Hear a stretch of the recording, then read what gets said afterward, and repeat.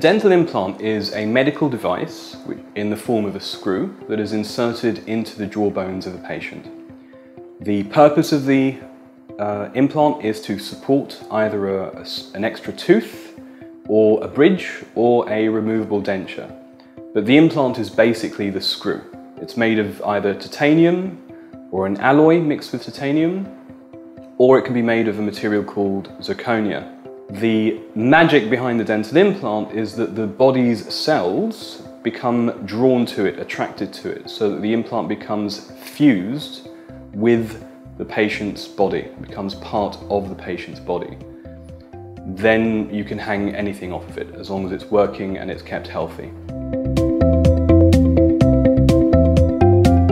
Teeth in a day is something that a lot of people ask about, and a lot of people will say, well, my friend had teeth in a day, why can't I? Or why is it that I can have teeth in a day but my wife can't?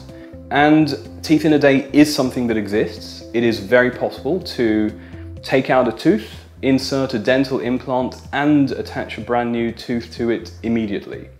But everything has to be done under certain conditions. It is also possible to take out a whole bunch of teeth, insert 4 to 6 dental implants and attach a whole set of brand new teeth to them on the day. So a lot of people will walk in at say 9 AM and leave by 2 or 3 PM with a brand new set of teeth.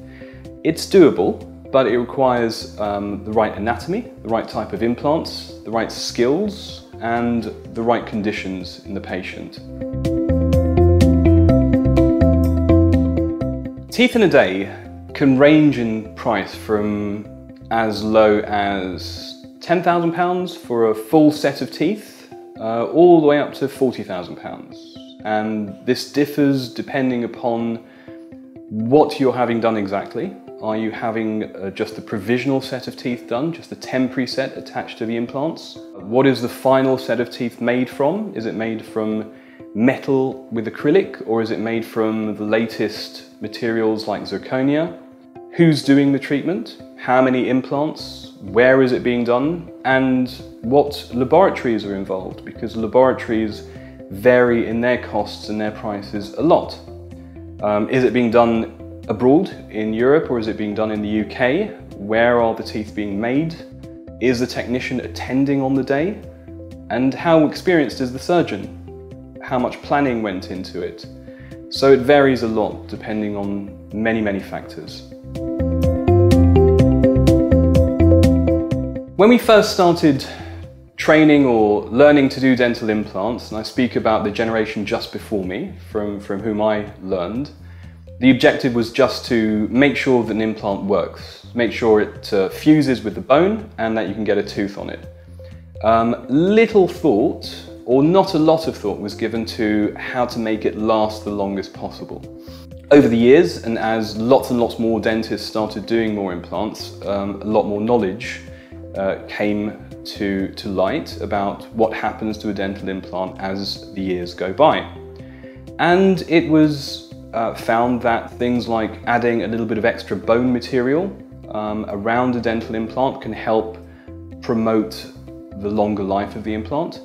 And lately, and becoming more fashionable nowadays, is the addition of soft tissue, gum, around a dental implant, increasing it, or the word is augmentation. The idea is to increase the amount of supporting tissue around a dental implant so that, as the years go by, there's less risk of it getting infection from bacteria or losing bone due to overuse.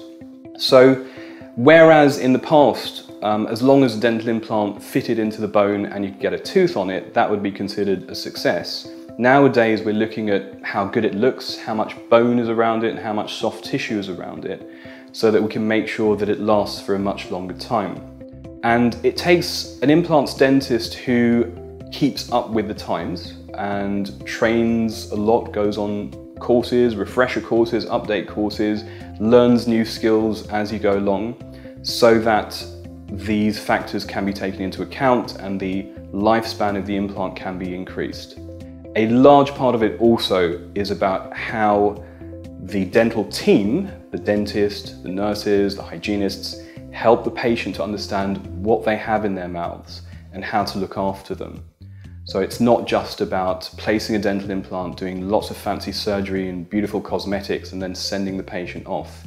It's about keeping in touch with the patient, showing them how to look after their implants and helping them to identify if a problem occurs, when to come back to us. Finding a dentist to provide you with dental implants can be confusing. The best way, I think, is to ask around, ask friends and family, see who you know who's had a dental implant before and has had a good experience. From a technical point of view, a dentist should have, ideally, some form of postgraduate training in dental implant treatments. So that can be anything from a year's course or a diploma or a master's degree, something that proves that this person has done the reading, done the training and has some experience. Ideally, 3 to 5 years experience in placement is usually adequate for somebody to know what they're doing.